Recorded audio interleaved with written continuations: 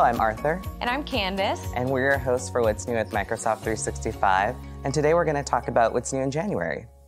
So this month we're focusing on new tools for first-line workers and managers, new experiences across Office apps, and more. Let's get started. If you haven't already heard, the new Microsoft Edge is finally here. Yay! Let's check in with Vivian, who will share more about the news. I'm here with Eric, and he's a PMM that worked very closely on the rollout of the new Edge browser that's now available. Eric, thanks so much for joining us today. Thanks for having me, Vivian. I know there's a ton going on with the new Edge, and it's no secret that this is built on open source software and Chromium, but what can you tell us about the new major features available? We have a lot of great new features for the new Microsoft Edge.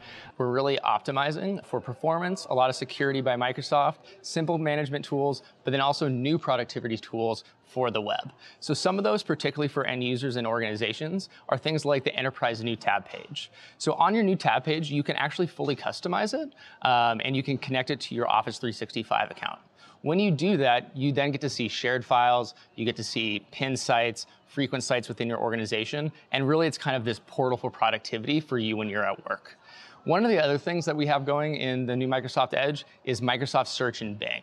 So this is a way for you to actually search your intranet just using the Bing search engine. So you can go ahead and type in the Bing search bar or on the Enterprise New Tab page, and you can get access to your intranet's files, sites, people, even floor plans at your organization. So it's a really contained experience that's right there alongside the web results. I love the idea of the internet just being simply built into your browser. That's super convenient. It's really great. We like to refer to it as kind of being able to search the intranet right alongside the internet. That's just perfect. as easy. So we got the new Enterprise tab page, we have Microsoft Search in Bing, but what about privacy? What can you share about new privacy enhancements in the browser? So privacy was something that we really thought about when developing the new Microsoft Edge. And so we have something called tracking prevention, which is a brand new feature for the browser. You can access this by clicking the little lock icon up in the address bar, and then you can manage it from there in 3 different ways. There's a strict setting, there is a balanced setting, and then there's also the basic setting. And balanced and tracking default in general is on by default. So this really prevents you from having trackers from sites that you maybe haven't visited from following you around as you surf the web. And additionally, IT admins can even set that through group policy so that they know while their information workers are browsing, they are staying protected. It's really great that the new browser really offers that degree of control, just because IT admins are really going to be the ones that know what's best for their organization. Exactly. Is there anything else you'd like to add about the new Edge? One of our big new features for the commercial audience is something called the Internet Explorer mode. So something we heard repeatedly from customers is that they would have their end users actually using 2 different browsers to do different things. So whether you're accessing kind of modern day websites, you use one browser, and then if you wanted to go to a legacy site or app from within your organization, you had to use something else. So what we did is we actually created this IE mode within the new Microsoft Edge so that our end users would have access to both these legacy sites and apps and modern websites right within the same window. They don't have to leave. That's great. It sounds like a really thoughtful way to kind of help ease people in the transition between the two. It's been really great so far. We've had a lot of great traction. And then finally, if an IT admin is ready to deploy the new browser, what do they need to do next? So IT admins can download offline installers today from our commercial website. So that's going to be microsoft.com/edge/business. And they can also download policy files as well. Once they download, they can set up a pilot within their organization so they can test it and configure it to their own environment, and then eventually deploy more broadly at scale. Thanks so much, Eric, for joining us on the show today, and congrats to you and your team on this huge achievement. Thank you so much. Go ahead and download. Thanks for the insights, Vivian.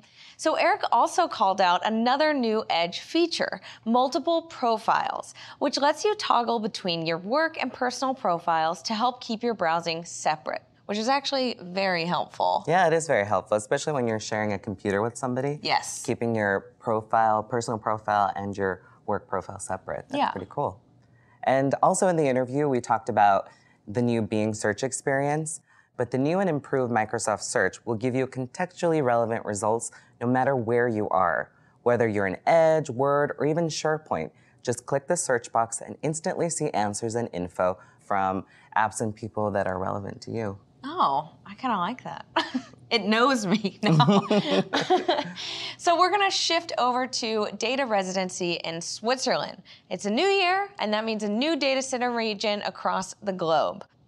Office 365 customers in Switzerland can now have their data stored in an in-country data center.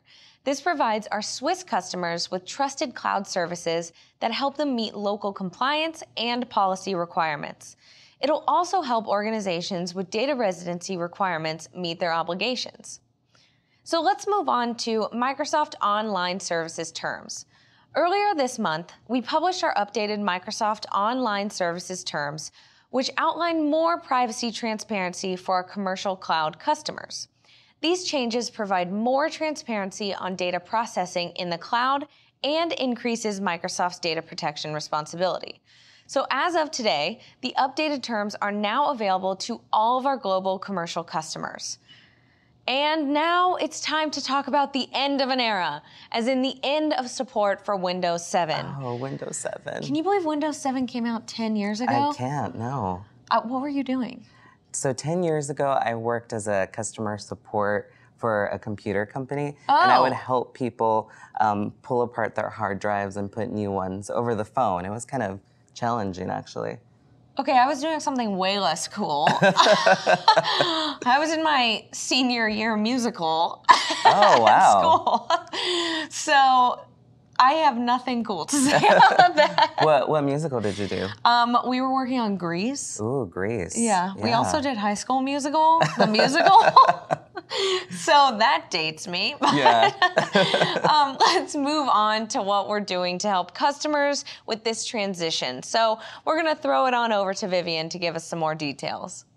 I'm here with James, and he's a senior PMM who works on Windows and Office deployment. And we're going to talk about end of support for Windows 7 today, which is the end of an era as we know it. So what does end of support mean for our customers? So end of support for Windows 7 means that if you have any technical issues with Windows 7, you'll no longer receive any support on those. Additionally, Microsoft won't be releasing any software updates or any security updates or fixes for Windows 7. What is Microsoft doing to help customers make the transition to Windows 10? So while your Windows 7 device will still work, it is at a greater risk of malware and viruses. So what we recommend in order to stay safe and secure is to move to Windows 10. And if you're a customer with over 150 licenses, you can use the Fast Track benefit, which will enable you to get a Microsoft representative that will help you, unblock any of the issues that you have to move towards Windows 10. Additionally, we also have a desktop App Assure program, and that program helps customers with any application compatibility concerns. So any app compat issues with Windows 10, with Office 365 Pro Plus or Microsoft Edge, we can help unblock those for in-house applications. Those are some really great resources to help people get started. And for our customers who are not quite ready to make that jump, what options are available to them? So for customers that really want to move forward but haven't quite made it there because they might be on their journey, we offer two things. So firstly, we have the Windows 7 extended security updates. So we will provide critical and important security fixes for Windows 7 as defined by our Microsoft Security Response Center. And for those customers that can take advantage of virtualization, we have our Windows Virtual Desktop, which is Windows 7 running on Azure. And that's really helpful for customers that potentially have legacy hardware and they can take advantage of virtualization. That will enable them to get those extended security updates as well. It's great that we have all bases covered in this transition period. Is there anything else you want to add? The only thing I would say is that Office 2010 is going out of support on the 13th of October 2020. So if you haven't started thinking about moving away from it, now is the time. It's good to always be looking ahead. Thanks so much for joining us today. Thanks for having me. Thanks, Vivian. And that's a great reminder about Office 2010 reaching end of support in October. This is something we'll cover more in detail later this year. So let's move on to preview news next. For customers who work in retail and use Teams, there's a new push-to-talk experience that lets you deliver clear, secure voice exchanges over the cloud. It basically turns the smartphone or tablet that you use on the job into a legit walkie-talkie. There are some mobile devices that integrate with this feature directly, and if you have it, you can use your phone just like a walkie-talkie. Walkie-talkie will be available in private preview in Teams in the first half of this year. I'm kind of excited to try that out. So we've already covered the new and improved search experience, but we're also adding new features specifically for enterprises. With Microsoft Graph Connectors, your organization can index third-party data to appear in your Microsoft search results. These connectors expand the type of content sources that search your Microsoft 365 apps and the broader Microsoft ecosystem. We're also announcing capabilities to set up custom verticals, add your own refiners, and use adaptive cards to create your own visualization in Office.com and SharePoint. And finally, we've enabled developers to use the SharePoint framework to customize the appearance and develop applications on top of Microsoft Search. Also new for first-line workers and teams, one-time SMS codes that lets your team sign into all of their Microsoft 365 and custom apps in one go. And to complement that, a shared device sign-out lets your team sign out of all of their apps on shared devices with one click. This helps keep your customer data protected while making that sign-out experience a snap. These features will roll out to customers later this year. So one of the biggest challenges with providing digital tools to first-line workers is managing their identities and apps. The new delegated user management feature in Teams lets first-line managers approve password resets and allows employees to use their cell phones for SMS sign-in through a single customizable portal. And now that Azure AD's user provisioning integrates with SAP SuccessFactors, it's now easier to onboard and manage identities at scale across any application. Finally, off-shift access controls lets IT admins limit employee access to the Teams app on their personal devices outside of working hours. So these updates will roll out in the next couple of months. Ever wish you can read captions during a live presentation? That's exactly what PowerPoint for the Web wants to deliver. With live presentations, this new inclusive experience lets audience members turn on live captioning in 60 languages, navigate between slides to catch details, or send reactions to the presenter all in real time. Live presentations will be coming soon to PowerPoint for the Web next month. And that's the end of our show. It's already over for the month of January. Yeah, I was having so much fun. I am too, and I always love going back to my coworkers and giving them the intel on everything. Right? But please be sure to like and subscribe and comment down below. We love reading your comments. Yeah, and ring the bell for notifications. Yes. And I guess we'll see you next time. We'll see you next time. Bye. Bye.